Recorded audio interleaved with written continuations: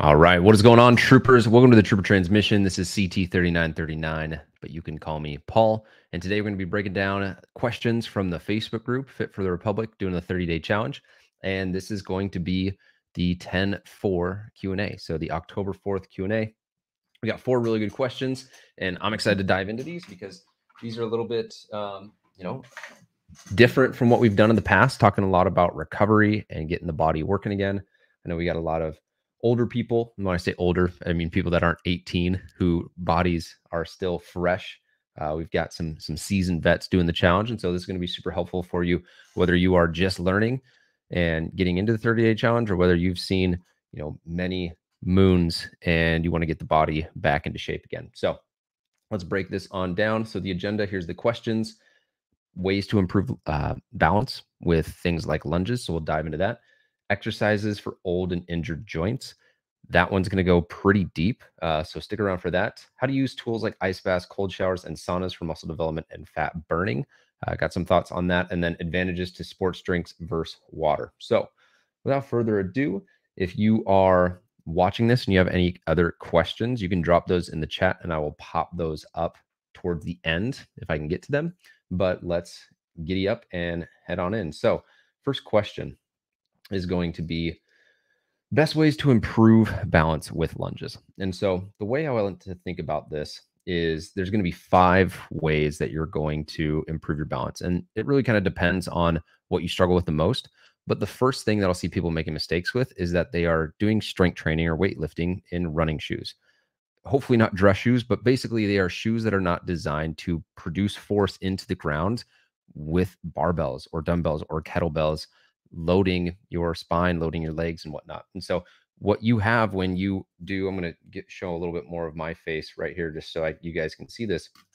What you have when you're doing a lunge is your foot is going into the floor. And if you've got big arches or big padded shoes, all of a sudden your ability to press force into the ground is much harder.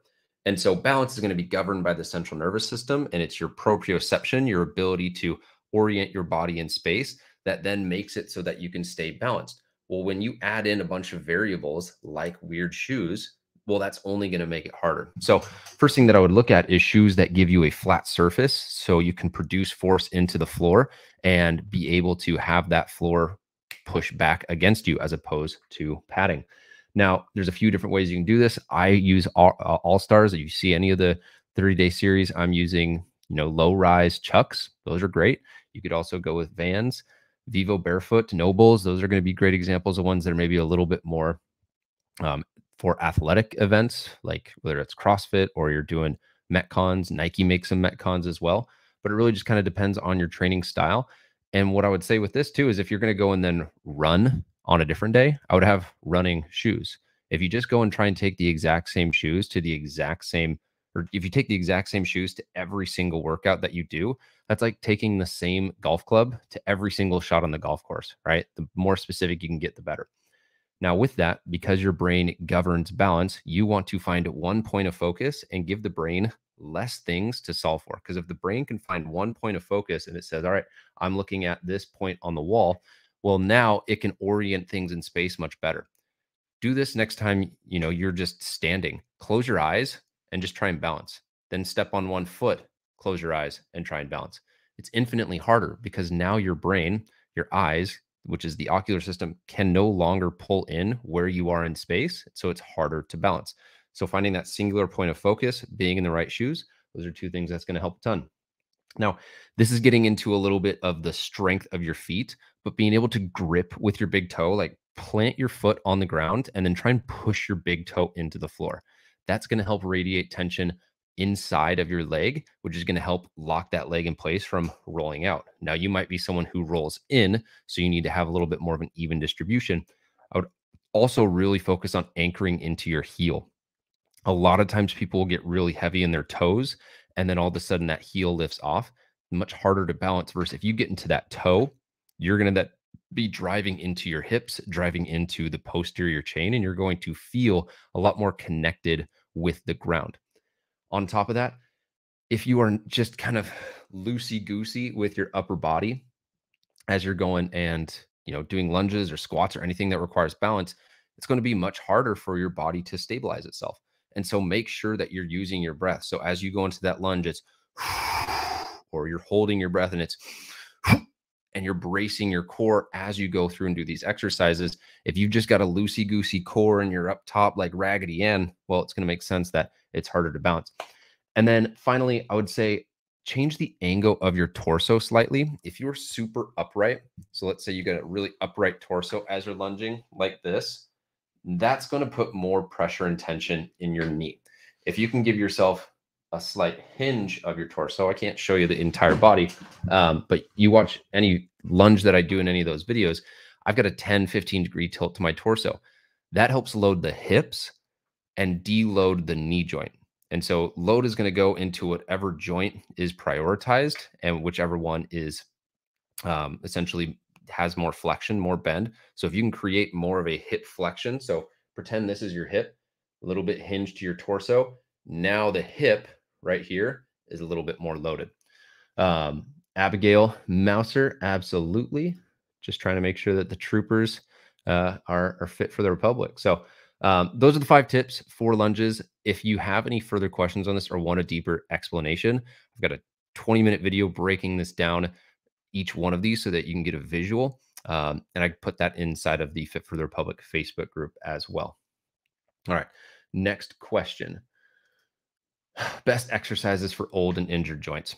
So first thing I'll say is it depends. And 2, I'm not a physical therapist and I'm not a doctor. So I don't have any context on your injury history, the injury that you have, how long it's been injured, what you've tried. So if you're running into this, go and see a physical therapist.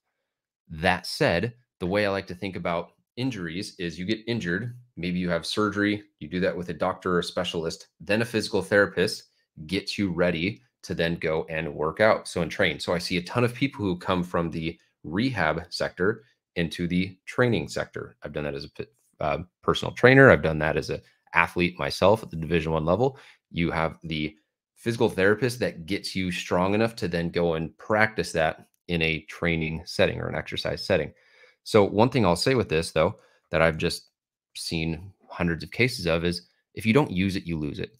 And this isn't to call anyone out, but I'm going to call a lot of people out in that the reason why your body hurts is because you're sedentary and you're pretty lazy, and not using your body and using full ranges of motion over years is going to then make it much harder for you to then go and ask for that joint or for that range of motion 5 years after inactivity.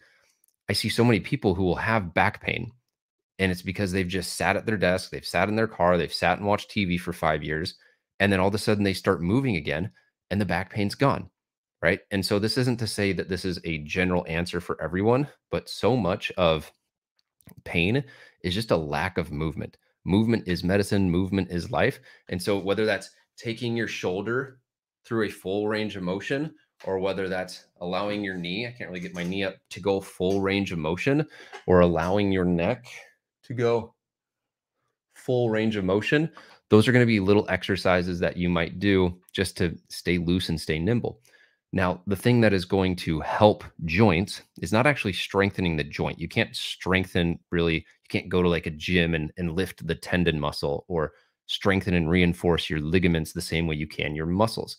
And it's your muscles that impact the joint and the stability of the joint, the tendon, and wherever those bones go and meet. So I would look at surrounding the muscles or stabilizing the muscles and strengthening the muscles at the surrounding joint. So what I have here in this visual is these are the quads, or this is the front side of the leg, this is the back side of the leg, this is the knee joint. So what you have here is you have the vastus medialis, you have the vastus lateralis, you have the rectus femoris. These are all quadricep muscles that attach at the knee. And what will happen is people won't stretch, they won't get, full range of motion with, their legs, and they won't strengthen they don't have both strength in their quads and or strength in the posterior chain. I'll get to that in a second. But essentially you just have really tight quads that are attaching here. And in this next image, you'll see that they attach up here, right? Quads are going to attach at the hip flexor. And so you get tightness in those muscles, which stems from weakness or stems from a lack of flexibility. And so it's going to start to pull on these tendons. And all of a sudden, you're going to get pain on the outside of your knee, the inside of your knee, or the top of the knee itself. And the reality is that the pain in that joint is stemming from weakness in things that are up chain or down chain. So you might try and go and walk or try and go and run, and you feel pain in a certain area. Unless you had like a very specific traumatic injury to that area, it's likely that there is just weakness or a muscle that is not doing its job a little bit higher up the chain. So from the knee to the hip, or down the chain from the knee down to the ankle. And so that's where flexibility, mobility, strengthening the entire lower body is going to be really helpful for the knees. I'm going to get to the upper body in a second, but that's going to stem a lot from the position of your rib cage, your breathing patterns, and again, just making sure that all the muscles are doing what muscles should do. I want to talk to this one specifically. So a lot of times, and let's use this one real quick for here. Um, Strengthen muscles around the surrounding joint. Okay, so if you use this image and take what we were talking about in the previous picture as a visual, so you might have tight knees, or your knees might be tight. Well, a lot of times what you're running into is actually weak glutes, weak hamstrings that are putting your pelvis in a forward tilt. So it'll be here and it's now tilted forward. And so these muscles are doing more work than they should be. These muscles are not doing the work that they should be. And that's what happens when I talk about antagonist muscles. It's basically like the opposite.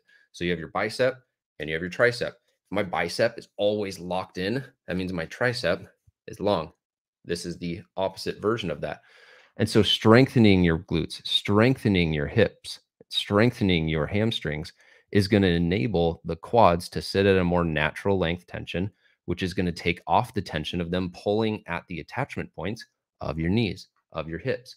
And now that's just one joint. That's just one example. There's a million different things that can be attributing to this, which is why I say in the first thing, see a PT, but getting in general movement, doing some yoga, doing some stretching, loaded stretching is going to be a great way to do things. So an example of that, let's say you go into hamstring curls, right? You are now loading that hamstring as it gets into a lengthened position, and then you're curling it back. That's going to help a little bit with flexibility. There's a lot of exercises that you can do where the hamstring is at a fully stretched position. PNF stretching is an example of this. And again, these are all things that would be 20-minute videos specific to like one muscle group. So I can't give a specific answer for you, but this is where I would start to look. And if you have any questions in this, drop it down below and I can hopefully point you in the right direction. Now, I've talked a lot about lower body. I want to talk about upper body here, but let me finish this one out here. So training proper breathing mechanics, that's going to be the next thing I want to talk about, but I want to just talk to this point real quick. Decreasing inflammatory elements to your diet.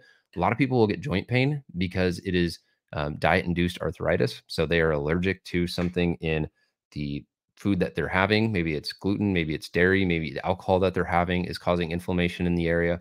And so that's going to make your joints hurt. So decreasing inflammation through your diet is going to help joint pain, especially as you get older. And then to that point, stress management. One of the reasons why yoga is so beneficial is because it gets you breathing slower, gets you into a more parasympathetic state. And the brain governs mobility. The brain governs flexibility. And so if the brain is in a hyperactive sympathetic state, it's going to be stiff. It's going to be rigid throughout the entire body. But if you can get relaxed, if you can get into like a warm, calm environment and do some stretching, do some mobility, do some yoga, well, that's going to help with your stress management. So stress is going to play a huge role in this, and just like the tension that you're holding, you can see a lot of times too in like the shoulders and the neck. Someone super stressed, they're going to be really tight up in the upper body. That's going to permeate into things like the shoulders. So when I talk about so I talked about weak glutes, weak hip flexors. That's kind of like a lower body framework. Then you have your abdominals. So if those are weak, your lower back's going to be tight, right? Same thing as my bicep. If my bicep is always on, it means my tricep is not. If my tricep is always on, it's antagonist muscle group. So this is going to be something that you don't want to just do crunches for, because there are 30 plus muscles that are involved in how the core works. And this is something that took me months and months to do with daily practice and training. I got rear-ended by a trolley in 2019, and my low back, my mid back, my neck was destroyed. So I had a lot of pain in those joints. I've also had a lot of pain in my shoulders. I'll explain, how you can think about that in a second. But training proper breathing mechanics and doing deep core work and training your core is going to help the rest of your body sit at a much more natural tension. Your posture will be better. So if you've got a jacked up posture and then you go and try and use your shoulder with a jacked up posture, well, the muscles are all sitting at different angles than they should be. The joints are all at different positions than they ideally would be. You're going to run into joint pain. And so I've got a few different videos on this. Comment below if you want this, and I'll send you a link to that. But this is going to be the first thing that I would look at to improving joints up and down chain, because if your core is not right, something as it gets more peripheral. So if your core is not in a good, strong position, the next joint in line has to pick up the slack. So if your core is not solid, then your low back has to pick it up. Then your shoulders have to pick it up. If your shoulders can pick it up, but then your elbows or your wrists can't pick it up, then you get injuries there. The thing that is the most transformational thing that I've ever done is functional breathing. And again, this isn't, I don't have the platform or scope to cover that in this training, but that's where I would look at to just like holistically clean up a lot of joint issues, because so many things are attached to the core. Um, and then just real quick from like a shoulder standpoint, a lot of people have pain in their shoulders pressing overhead. Well, a lot of what that's going to be stemmed from is weakness in the posterior chain. So rotator cuff stabilizing muscles, your lats, your traps, your delts, all of the muscles that are responsible for getting you out of this position into this position. If those muscles are weak, those muscles aren't able to do their job, then it becomes much easier to be tightened and impinged up here. And so you're going to get tightness up here. Then when you go and try and use these joints, they don't work as they should because those muscles are all crammed together.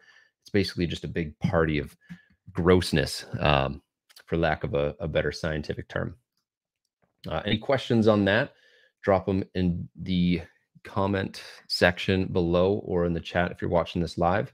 Let's dive into the next question. So, how to use tools like ice baths, cold showers, saunas for muscle development and fat burning. So, first thing I'll say is you don't sit in a sauna and build muscle. You don't sit in a cold plunge and the body's just like melting fat. What I would say though is your goal with any recovery modality is to decrease stress, and cortisol is going to be obviously linked with that, swelling and inflammation. If you can decrease the damage done to the muscles, the inflammation throughout the body, and decrease cortisol, you're well on your way to improving your recovery, speeding up your recovery. Something like cold therapy is going to constrict blood flow, and that is going to then improve blood flow when you get back into a warmer environment. So you can improve blood flow, you can improve insulin sensitivity. Those are all great in setting up a more opportune or a more desirable hormonal profile so that you can then go and be building muscle or losing fat. I've also seen things where, maybe like a cold shower can help with depression. I would say if you're depressed, can't hurt. Everyone's obviously different, and I'm not here to, be a mental health expert, but that's definitely something where, if you struggle with anxiety and getting into a cold plunge or a warm heat sauna type environment, and you notice that you're in a much more relaxed state, great, go for it, keep doing it. But ultimately, these are going to be recovery tools. They are not magic. You still got to be consistent with them. And to that point, indirectly setting the body up for a better hormonal profile to absorb and break down nutrients and partition for muscle and energy, or partitioning muscle and energy for fat. If your hormones are all jacked up, it's going to be much harder for your body to build muscle and lose fat. So getting your body into a much better place through recovery modalities and by getting parasympathetic and by spending time in a relaxed state, that will then help you down the road. But you could do ice bath, cold plunge, and all of the tools, all the trendy things. But then if you're eating 1,000 calories over maintenance, you're going to gain weight. Doesn't matter. If you're not training hard in the gym and getting to failure and progressively overloading and hitting the recovery demands that you need for that and hitting the nutrition needs that you need for that, doesn't matter that you ice bath. So ice bath isn't going to just beef up your bicep because you sat in it. It'll help you recover from the training that you're doing and set you up to get back training hard sooner. So how to use these different modalities. So these are just a few generals. Thing I would say with anything cold based, it's going to be person dependent. So if it is warmer, or and again, this could be freezing for someone, but I remember after games or practices or training in baseball, we would go sit in the ice tub for 10, 15 minutes. We worked up to that. Other people will sit in a cold plunge for 3 minutes and it's really cold, 40 degrees, and they do it for 2 or 3 minutes. It depends on how cold it is, depends on what you can handle, but I would not be sitting in there, just trying to see how long you can hold off to be tough. There's no winners for ice bath times. Cold showers, I've done 60 seconds and you can start with every single day of the week or 3 days a week. It can just be something that you do to mentally get you in a good place in the morning. Can definitely be something too to um, implement into your day. Sauna, 10 to 15 minutes. And one of the things I like with this, if you have access to it, is doing like cycles, 1, 2, or 3 cycles. So you do like a 10 and a 2 or a 15 and a 5, where you go warm, cold, warm, cold, warm, cold. That can definitely be beneficial as well. All right, I want to come back to this. So Kenzie says, would weakness also explain clicking when making full rotation movements? So the way I would think about this is like you've got a bone that sits inside of a joint and a joint capsule space. And so sometimes that clicking comes from that bone. I don't know exactly what is running into it for any specific person, but essentially you just have a lack of capsule space. And so something is catching and then releasing. So like I remember when I had a really jacked up shoulder, I would try and do CARs, controlled articulator rotations from the FRC system. And I would be like crunch, crunch, crunch, crunch, crunch, click, click, click, click, click. Clicking isn't necessarily bad. Like sometimes my knees click, but I can go ass to grass squat, no problem, no pain. But you'll notice when you have really bad mobility, if you go and try and do controlled articulator rotations or just like even just this, like crunch, crunch, crunch, like I just got a little click here, but it was way worse when I got in my car accident. So one kind of principle for that is if you have, a joint that you're trying to take full range of motion, go until there's pain and then just go a little bit smaller. And then you can go a little bit bigger. And then you can go a little bit bigger. Uh, Cells in the body respond to force. And so if you continue to ask for another 5% day after day, week after week, the body will give it to you typically. And so the thing I would say if you're working on getting full rotation movements is like go as deep as you can or as far as you can pain free, work on that, and then go a little bit further. And that's how you're going to be able to improve that long term. Good question. Hopefully that helps. All right, cool. Advantages to sport drinks versus water. So one, if you're training and sweating a lot, you are going to notice that you are losing a lot of electrolytes. You may not notice that, but that's what's happening. So sodium, potassium, magnesium, these are going to be things that you want to refuel on. There are sport drinks that will refuel you on this. You can also get these from different supplement packets like an LMNT that are going to be solid to utilize in your training, or you throw in some water and that's what you have earlier in the day or later in the day whenever you're having it. And then you can also look at it as something as an intracarb fueling. And so extreme example of this is a marathon runner. So if I'm running a marathon, I'm going to have multiple honey packets, or I call them honey stingers is what I was having, gummy bears, but it's basically some sort of simple sugar that your body can quickly absorb and break down. And the reason for that is your energy, your available muscle glycogen stores and blood sugar in your bloodstream starts to decrease as you train. And as you get to running on empty, that's when you're going to find yourself really draining in your workout. And that can impact the last hour, maybe not. Yeah, I mean, last hour, but basically what I have here is like anything beyond 45 minutes, you start to really deplete. And so having a Gatorade, having gummy bears, having a carb loaded protein bar at that 30-minute mark, make sure that you get back to a good baseline so you can keep training hard in the back end. If I'm running, again, like a marathon, I want to have a honey stinger or have some sort of simple carb 30 minutes before I run into fatigue. And so for that might be, at the 45-minute mark, the 8-mile mark, like whatever your timing is, but you want to have it before you notice the symptoms. So again, in this, I would say Um, if you're working out for an hour, have something at the 30-minute mark if you notice yourself getting kind of fatigued, and you should see an improvement on performance there. All right. So we got those 4 questions. We're wrapping up for 25 minutes. So that's pretty good. Anyone watching, feel free to drop a question below. But then if you are interested in private coaching, if you're a mom or even a dad, work with a ton of dads who are like, I got a belly, I want to get better habits, want to lose weight and be a good example for my kids. Got a ton of people inside of Fit Nerd Academy. If you are a military or service member and you want to lead from the front and set an example and perform at the best level, got a bunch of guys inside doing that. If you're a gamer or just a nerdy dude who realizes that you can't just keep playing video games and sitting on the couch all day and have the life that you want, well, that was me 7 or 8 years ago, and would love to talk to you. So comment FNA below to learn more about Fit Nerd Academy. And if there's no other questions, I will catch you guys in the next Q&A. And thank you guys so much for watching. And this is CT3939 signing out. I'll catch you on the next Trooper Transmission.